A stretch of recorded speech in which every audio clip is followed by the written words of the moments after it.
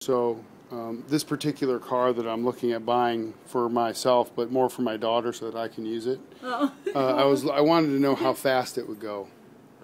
So, because speed is important.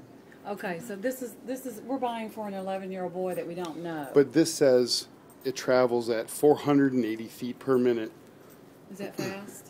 Well, how fast do you think that is in miles per hour? 483. You do the math, Dave.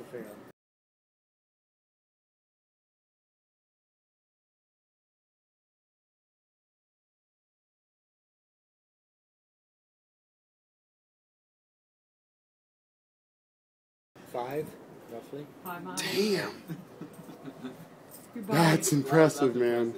You're How buying much? it for What your. is it? It's 5.45 miles per Oh, hour. he's a math guy. He knows what he's doing. But this that has a controller though, right? Mhm. So okay, is that the same pretty thing as easy. this one? Is it a control on this? Yeah. It's a standard. So, Yeah. So it's just one. So does it turn? Does it actually steer it? Yeah. So you can turn that knob, I guess, and it turns it. So it's a lot more complex versus the one that has the two So- button thing on Right. it.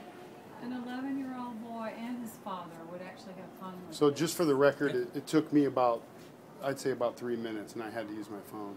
And you figured out- The I calculator. always So ask I you to figured do it out that. too, and then I asked him, and I was just curious a how numbers guy. I asked him, and I said, "How would you figure that out?"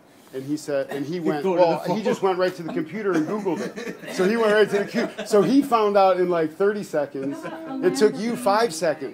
You want a Lamborghini Was that 5 or a seconds? That Porsche? was crazy. All right.